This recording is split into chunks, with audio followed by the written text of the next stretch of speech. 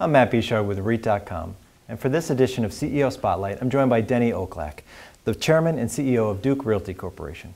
So Denny, your company's undertaken an effort to reposition its portfolio. Can you give us an update as to how that stands? Well, we've made great progress. We started out about 3 years ago trying to revamp our portfolio to be 60% industrial, 25% suburban office, and 15% medical office.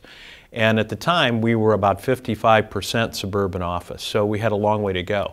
Well, the good news is, with a lot of things that we've done, we're now down to about 30% on suburban office.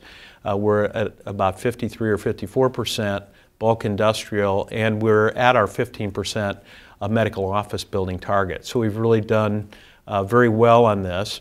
And fortunately, we've been able to execute by doing both acquisitions and dispositions as well as development. So the timing has worked out well for us.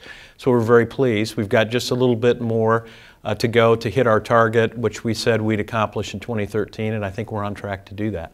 Well, now, as if that didn't make you busy enough, you've also been hard at work in terms of doing work on the balance sheet. How does that stand? Is that where you want it as well? Well, we've made great progress. We have a little bit further to go on the balance sheet side to hit our targets again that we set out for 2013. But we've made some real progress this year. We've accessed the capital market and done about $600 million of unsecured debt at historically low interest rates for us. The most recent one was a $300 million offering that we did at about 3.93% back in September. So very favorable interest rates.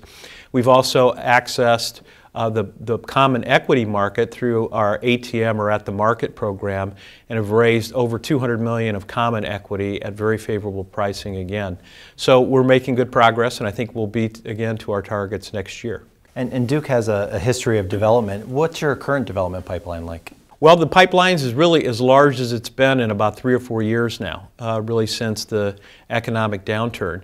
For the last 3 years, for 2009 through 2011, we had only averaged about $175 million of new development starts.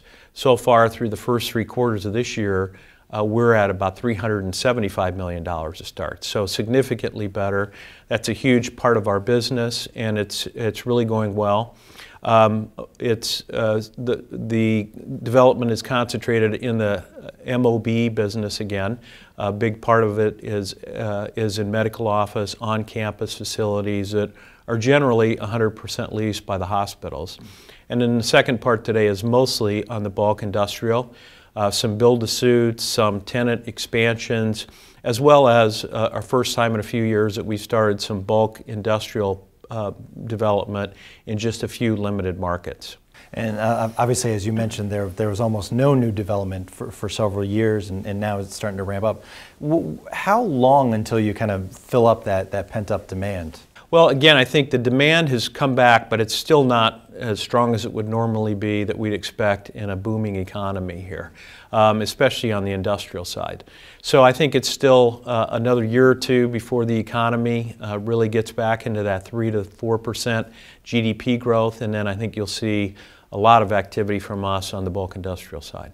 Great. Well, Denny, thank you so much for joining us today. Thank you. For more on this and other REIT news and analysis, be sure to visit REIT.com.